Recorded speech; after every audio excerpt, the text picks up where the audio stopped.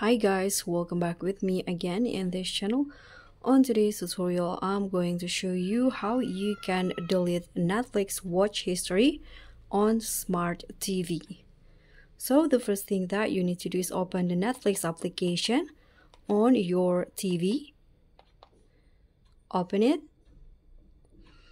And then you can just wait until the Netflix is open. And now after that, you can just choose the profile. So in here, just select the profile, click on OK on your remote, and then you can just scroll down until you find the so that you've already watched or the watch history. You can just scroll down.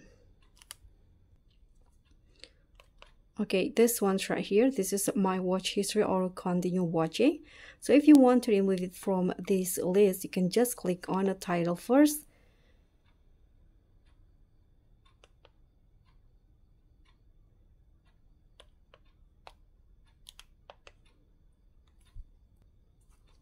Okay, this will show up. You can just scroll down until you find this option, remove from continue watching or watch history.